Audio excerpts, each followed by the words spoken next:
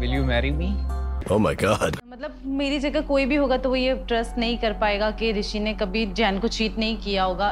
Oh my God. He sent me a photo of him with his shirt off. Oh my God. I probably should just end things now, but I'm just not there yet. Oh God. Awesome! Jen's story finally got a little more interesting in the last few episodes. And thank God, because watching her and Rishi has been pretty boring. When she first arrived to India, I think we all thought she was crazy to move to a country with no clue if she would end up married or not. Even this driver agreed. Is it crazy? Yeah. Yeah, it's crazy. Oh! Rishi had not told his parents about his engagement to Jen, and the chemistry when we first see Jen and Rishi together seemed a bit off. Or maybe that's just my impression. They seemed so mismatched and more like friends to me. I even at one point thought that they were set up specifically for the show and had never met before, but we will get to that. I think that Rishi is more into his hair than Jen, but he makes odd attempts at showing on camera that he likes her. Nice, but not tastier than you. Jen doesn't trust Rishi and makes a pact with herself not to sleep with him until they are married. At first, that made me a little suspicious. If they were set up for the show, this would be a good way to explain their lack of alone time. But if they are a real couple, this is a smart idea on her part. She's living in India as a secret fiancé while his parents are trying to arrange a marriage for him. Let's hope her strategy keeps her from just staying the secret fiancé on the side. I mean, how many other women is he putting up in cold apartments and doing acro yoga with? We don't know. As much as he comes off as a fuckboy, he claims that he hasn't hooked up with anyone in the last 2 years that he's been apart from Jen. But it is a big surprise for her when she learns that Rishi's family is already trying to force an arranged marriage for him. If they will force him for the arranged marriage as they are looking already. Rishi's friend spilled the beans and Jen is mad, but she still goes to the super awkward meetup with Rishi's family as just a friend. How can they not know why she is meeting them? How is he explaining the camera crew? What a weird coincidence that this woman is here and Rishi is refusing to have an arranged marriage. And then the strange woman starts asking all these questions about who Rishi is allowed to marry. Is it okay if he marries a girl who is Muslim or Jewish or Christian? This is just so weird. Jen is upset when she finds out that Rishi's family has been looking for a wife for him for 1.5 years. And this is when I start to think that most of this storyline is bullshit. Rishi expresses that he wants Jen to live with his family and then takes her to learn how to be an Indian wife. So either they really don't know each other at all, or this is fake because they had nothing else to film. I don't have 2 master's degrees so I can go be a maid for your family. I'm sorry. If Rishi wanted to marry a traditional Indian wife, he could have done so already. And then he easily caves into the idea of not living with his parents when they do get married. Jen is the only woman that I risked my relationship with my family because I love her. Whether they are set up for the show or not, this seems like it's all an act. And I expected this boring repeat of Jenny and Sumit to just drag out for the rest of the season. But Jen throws us a curveball in the last few episodes when she visits an immigration lawyer to talk about her visa. She thinks her visa requires her to leave the country every 30 days. But it turns out that she didn't actually read her visa. When you leave this country, you have to apply for the tourist visa again. She actually has a single entry visa, and it says that right on it. Whoops.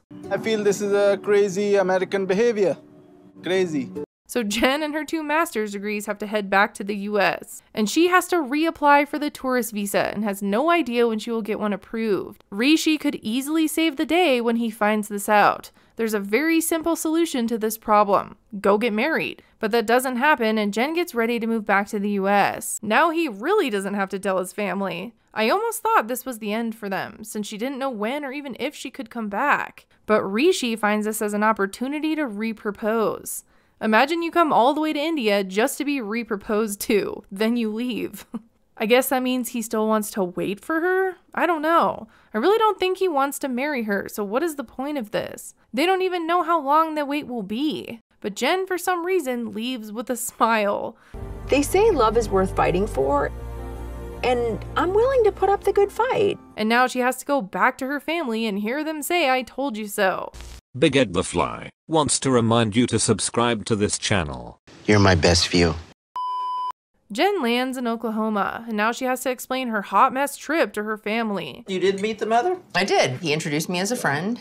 What? I found out that they have been trying to arrange a marriage for him. Her explaining it makes it sound even worse than it was to watch. I think Rishi proposing a second time without like telling his mother, it looks like a tactic of stalling. I could see that, but stalling for what? Wanting to hook up with her when she visits again? If he doesn't want to marry her, then what is all of this for? Not even Rishi's friends believe in this relationship. This friend is someone he's known for almost 4 years and has worked with him, and she doesn't even trust him. और फिर मैं क्या कोई भी एक बार को नहीं कहेगा कि ऋषि वहाँ किसी लड़की से प्यार कर रहा है इनफैक्ट यहाँ पे इसको. It's not a good sign when a friend asks someone if they've cheated and then doesn't believe them when they say no. मेरी जगह कोई भी होगा तो वो ये ट्रस्ट नहीं कर पाएगा कि ऋषि ने कभी जैन को चीट नहीं किया होगा. So according to people around him, he is a fuckboy. This is not looking good for you, Rishi. तो उनमें से कभी कोई लड़की तुम्हें पसंद नहीं आई? नहीं. His friend really called him out, but Jen is already getting ready to move back to India. They've actually reinstated my 10-year visa, so I'm going back to India in a few weeks. By the way, she's telling this to the friends we met on an earlier episode. So Jen is sure about going back and says that she has no reason not to. How about when I reached out to Rishi and he was hitting on me? This is the friend that messaged Rishi, and he didn't say anything back to her that I thought was hitting on her. I know you from seeing your pics, and I think you're attractive. Rishi writes back, okay, well, where are you from? So asking where someone is from is hitting on you, okay. But her friend now claims to have more proof of him hitting on her. He sent me a photo of him with his shirt off. I'm sending it to you right now. I noticed something while watching this that I think explains why her friend is randomly sharing this new proof of Rishi being shady. The top image is from the beginning of their conversation. The bottom image is from when her friend says she got a picture from Rishi. They are wearing the same clothes, but it is not the same lighting, and the backgrounds look like different locations. So I think this new claim was added in to bring some sort of excitement to this story. This is right before you went to go see him. I knew that you were going to do what you want to do, so I didn't tell you. There is no way. She made such a big deal about Rishi asking her where she was from. If she got a photo, she would have stopped Jen at the airport or something dramatic. And the picture he sent was one of his modeling photos we saw in his intro. If they wanted to make this believable, they should have made him take a mirror selfie getting out of the shower or something. You know, I try to give you advice and you don't take it. The text above the photo is talking about meeting with an agent, and she says she was pretending to be a model. It wasn't like he texted her saying, hey, let's hook up. I told him I was going to the airport, and he agreed to meet up with me. Jen is upset, so what does she do? She wants to go to India to confront him. I probably should just end things now, but I'm just not there yet. I still don't understand what Rishi wants from their relationship, but I don't believe the story that they added in. The only way we will know if Rishi actually loves Jen is if he actually marries her. There's really not going to be any other way to tell. On the next episode, Jen is back in India and confronts Rishi. It's, I just give them a reply. Nothing more than that. That's bull. I mean, they have nothing else to film until he tells his family about her or he actually marries her. We'll have to see how this season plays out. Anyways, thanks for watching. Bye!